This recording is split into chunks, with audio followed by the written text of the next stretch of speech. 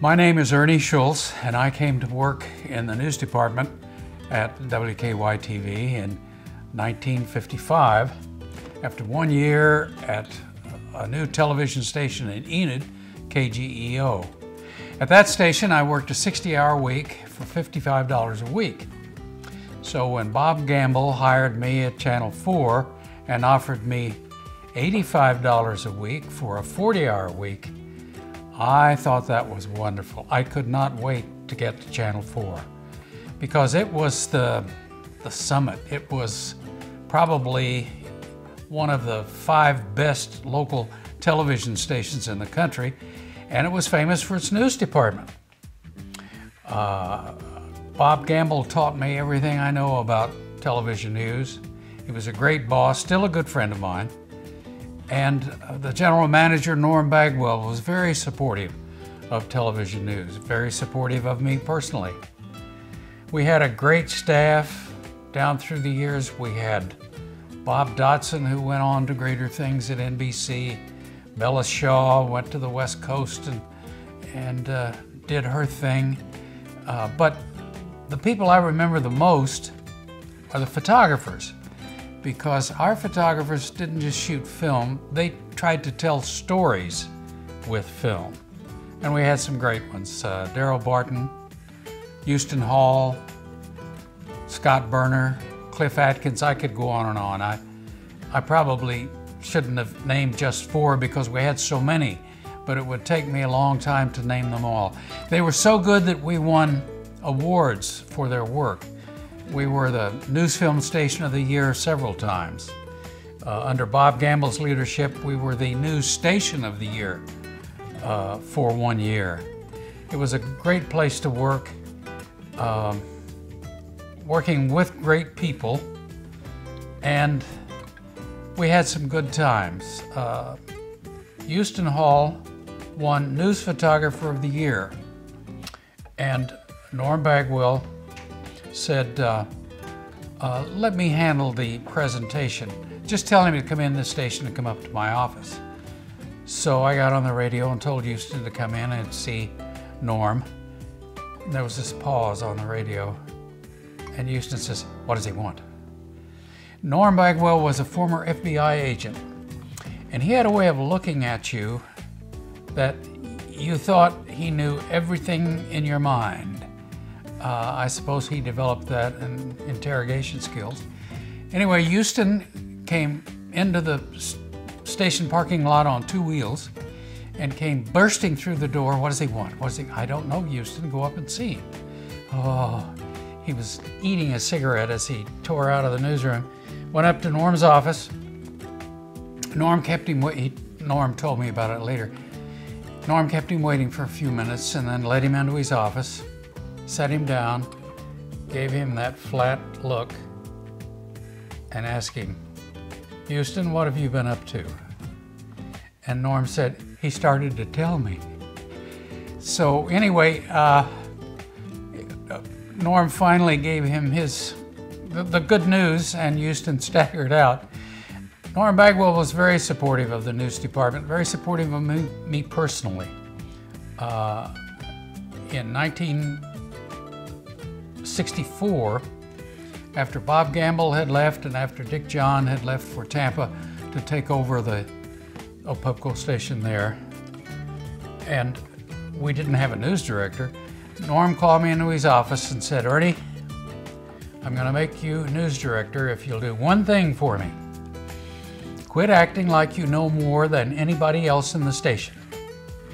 And I said I would try, and he said, that's all I can ask. And he made me news director, and I did try. I don't know how well I succeeded, but I did try. News film was really more important to the newsroom when I was news director than the words or just about anything else. I thought that news film, showing people the news rather than just telling them about it, was our strongest point. So we spent a lot of time and effort in film and tried to get a different angle, a different view of everything, and we were very heavily into aerials. And I had an airplane, that I flew to grass fires and oil well fires and floods, and even the McAllister prison break one famous weekend. And we devised a way to drop the film next to the station so that it could go through the film processor by the time the photographer and I got back from landing the plane at Expressway Airport. And my wife took a pillow and hollowed it out a little bit so that we could put the film in the pillow, and then the photographer would drop it out of the airplane as I flew past the station.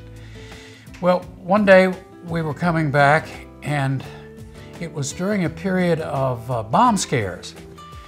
During the integration period for Oklahoma City schools, a lot of youngsters thought it was very clever to call the school and tell them that there was a bomb in the auditorium or a bomb in one of the classrooms, because then it emptied the school and they got out of class and stood around outside and thought that was pretty neat. Well, coming back from one of the aerial missions, I lined up to make the pass by the station. I saw all these people outside the station, and I thought, at last, they have recognized my aerial skills and they've come out to watch us drop the film in the parking lot so that it could get into the film processor early. And I was pretty proud of myself. And I dropped the film and went to the airport and came back in, and I said, "So, you finally realized just what we have here, did you?" "No, Ernie, we had a bomb scare." And the entire staff was ordered out of the building while they searched for the bomb. In fact, one of the policemen, when he saw your airplane coming right at the station at a very low altitude, reached for his pistol. And then someone said, no, that's not a bomber, that's Ernie." And I was very pleased that they had done that. And it became, less of a thrill. But anyway, and speaking of aerials, I stayed with the airplane a little too long.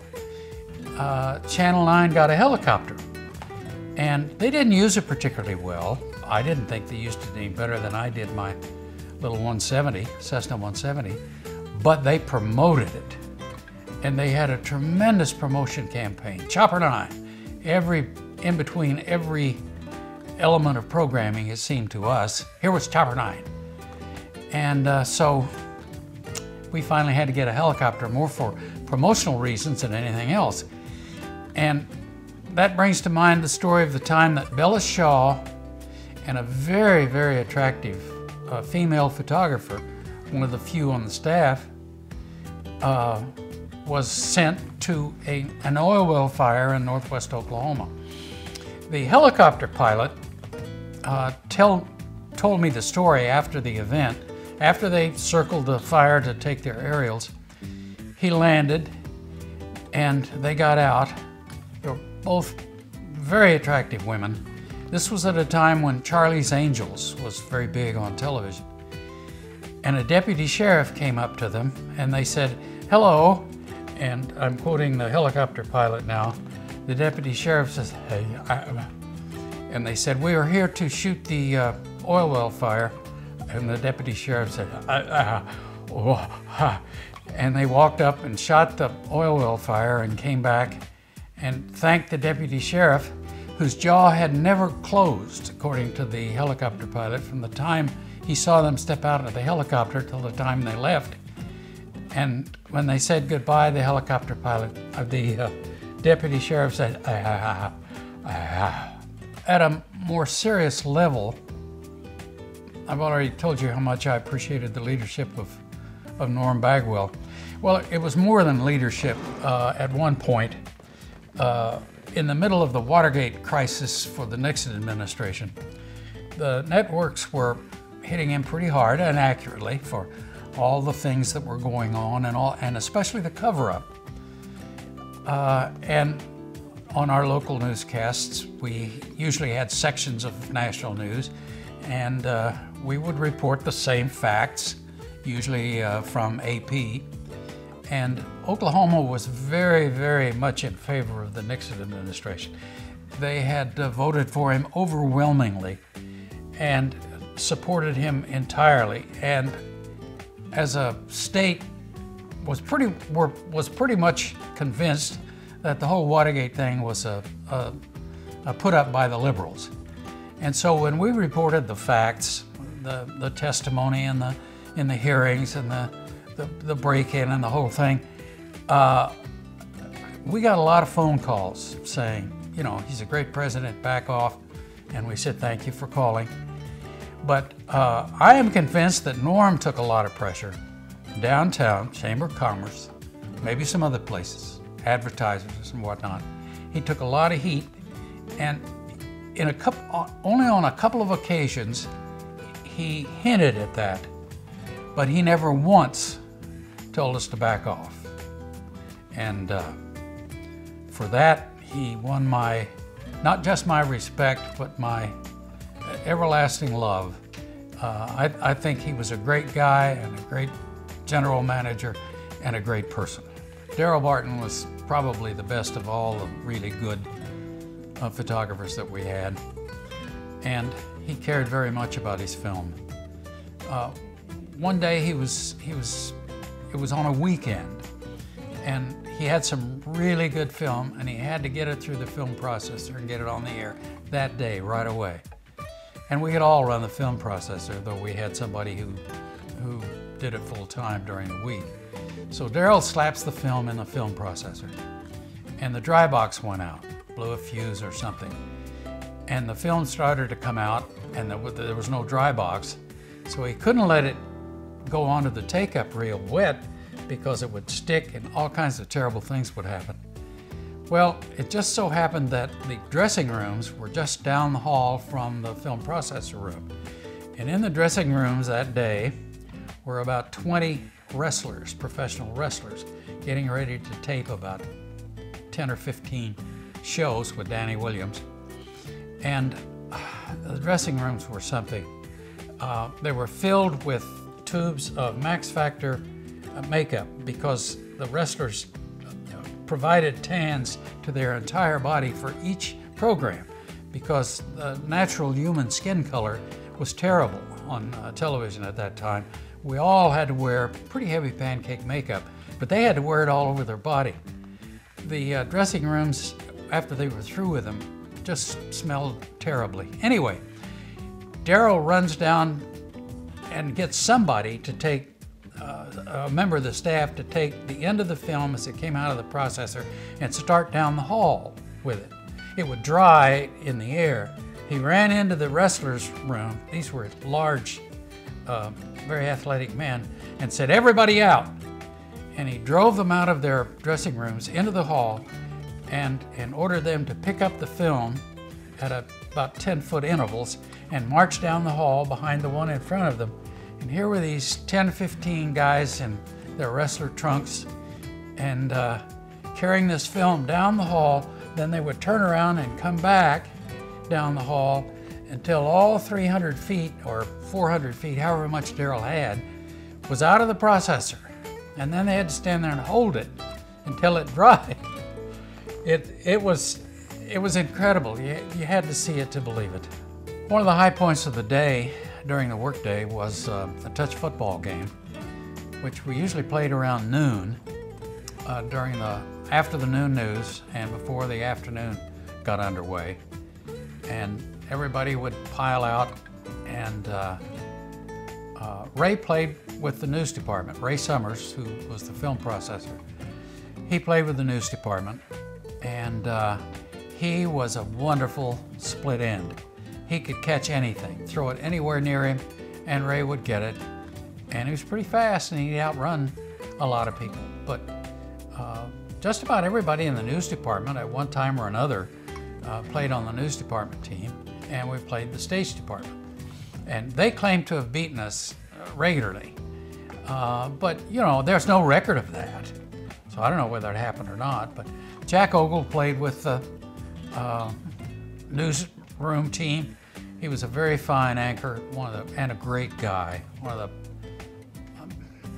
Everybody liked Jack, but he was a little slow. He was a basketball player, basically.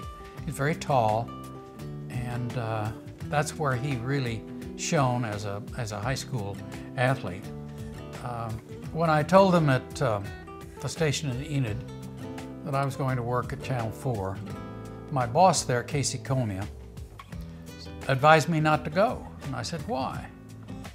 And he said, well, Pubco will never pay you what you're worth, but they're such a good company, you'll never want to leave. And I didn't for 25 years. At least part of what Casey told me is true. It was a good place to work. We had the best of everything, and we usually had it first. Color television, radar, color film, CP16 cameras, color film processor, the load. Everything we needed, we had, thanks to Norm Bagwell and, after he left, Lee Allen Smith. Very supportive of the news department.